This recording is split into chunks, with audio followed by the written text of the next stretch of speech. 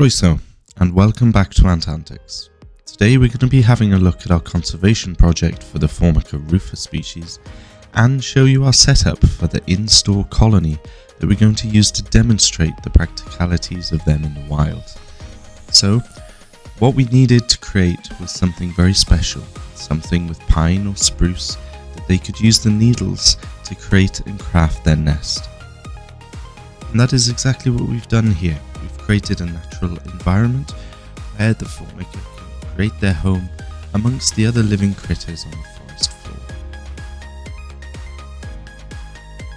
Using natural mosses, inside here we have plenty of springtails, isopods, centipedes and other little critters that you would find on the forest floor out here in our wonderful British woodland. Here you can see we've decorated it as closely as we can to the grounds in which we're going to reintroduce all of our colonies later on.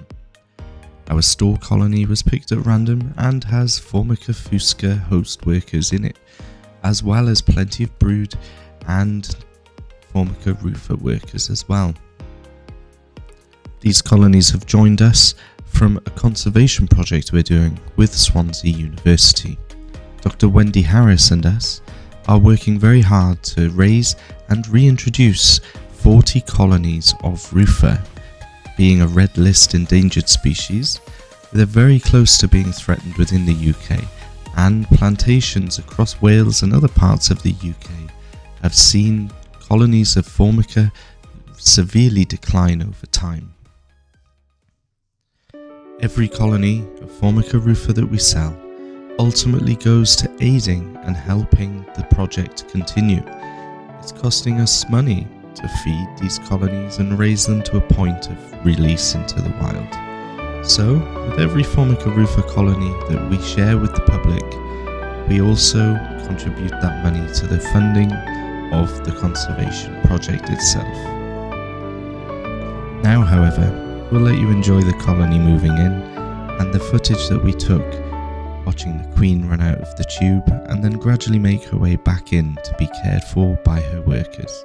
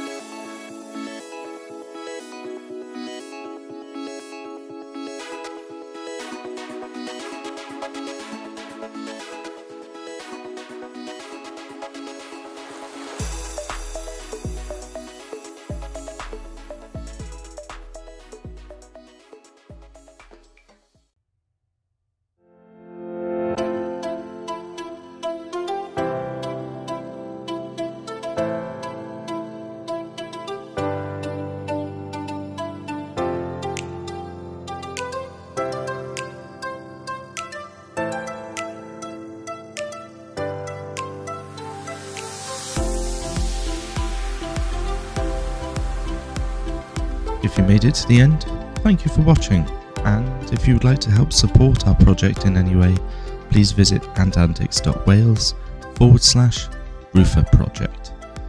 You'd find useful information on how you can help us keep this conservation project going.